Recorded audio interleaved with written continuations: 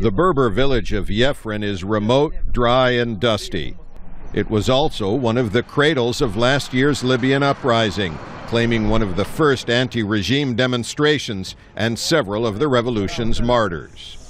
One symbol of the Berber people's aspirations is their radio station, which was shuttered by the security forces of former dictator Muammar Gaddafi. Now it's open again with technicians in training for its first broadcasts in the Berber language, or what local people refer to as the Amazigh language. One of the founders of the Libyan Amazigh Youth Assembly, Said Henshir, says Berbers, like all Libyans, live in freedom now, but he says they also have some demands for the newly elected government. We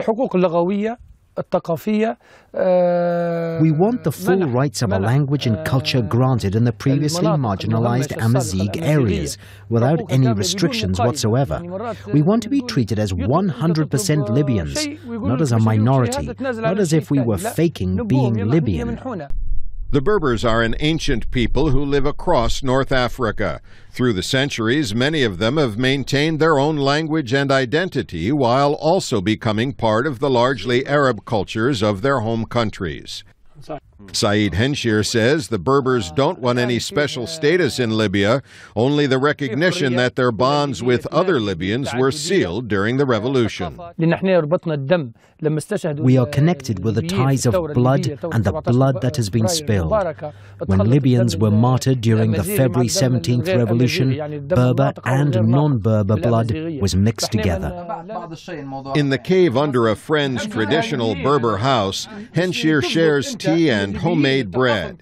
His host, Bilgassam Ali Mahdi, introduces himself in the Berber or Amazigh language.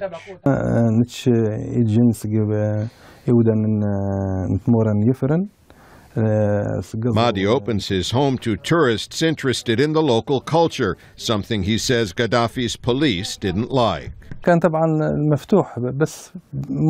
This house was open, sort of. Not officially, as there was always some kind of harassment from security units.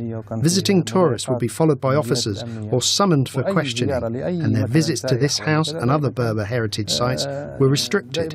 Today, the Berber flag and the Berber symbol depicting a free man are displayed alongside the Libyan flag in the village, with local residents openly and equally proud of both their cultural heritage and their national identity.